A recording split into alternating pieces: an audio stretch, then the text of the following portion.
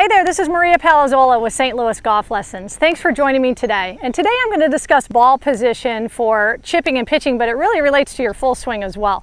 So here's what I want you to remember. Left means loft.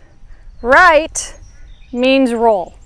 But for about 95% of the shots you're going to hit in the short game, a centered ball position is going to be just fine. And sometimes we do a lot better when we don't jimmy around with things and start messing with ball position and where we're aiming our feet and opening and closing the club face.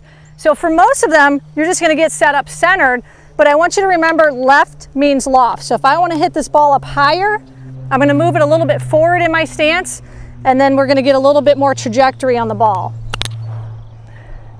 If I wanted to hit it lower, maybe I've got to keep it under the wind or something, I'm going to play that ball a little bit more towards my back foot, and that's going to help me de-loft it and keep that pitch shot lower.